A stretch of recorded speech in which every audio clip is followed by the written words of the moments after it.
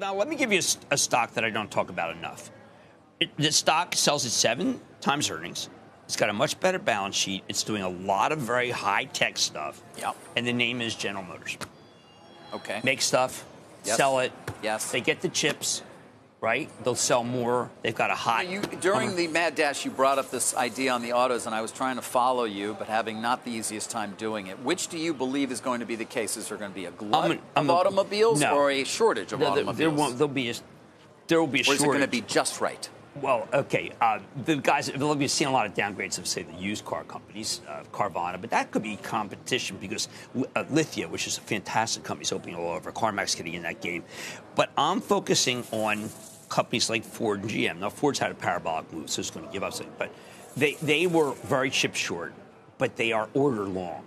And so when you have a company like Ford, it's no longer the way it used to be. They have an order book for the F-150, so you can actually figure out that they're going to make a lot of money. They've got out of a lot of different markets, but the big problem has been they don't have the chips. If they had the chips, they meet demand. The demand is not going to go down by 4 rate hikes. Okay. It's just not. I mean, are they going to have the chips? Which, by the way, gets us back to the story, one of the big stories of the morning, which is Pat Gelsinger in the Ohio plant. They have $20 billion. to have Not happening tomorrow, obviously, that they're building that and plant. Why did he pick Ohio? It's very interesting. Did Ohio give them something good? I'm not sure. Focus on that. Not Dow's sure. now down. Not sure specifically. All right, so so you take a look. In Ohio. I just am urging you to look at. There's a lot of companies that have come down a great deal. Now we happen to know ServiceNow. Now they're going to be on soon for us, right? Yes. Now ServiceNow was at 700. Now it's at 500. Now it still sells at 800 at 80 times earnings. You're never going to get this at 20 times earnings. Do you buy Salesforce here?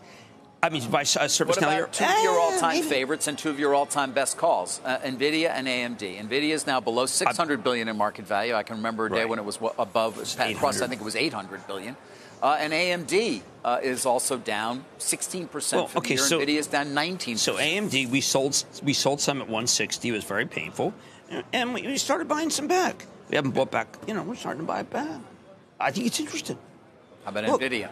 You haven't sold any there. No, I haven't sold NVIDIA because NVIDIA, I hate to use the term long-term, but I think NVIDIA's got a lot going. Remember, NVIDIA's your gaming chip. NVIDIA's your metaverse chip. NVIDIA's the only problem I have with NVIDIA is that they are the highest level of autonomous, and I just don't think that you're necessarily going to get there that fast because if there's one accident, you know what happens. But I like these semiconductors that have come down a great deal, and I like companies that had been very expensive, and they're not. And I don't like all the stuff that came. David, I searched for one company that has come public in the last year that I would want to buy. One.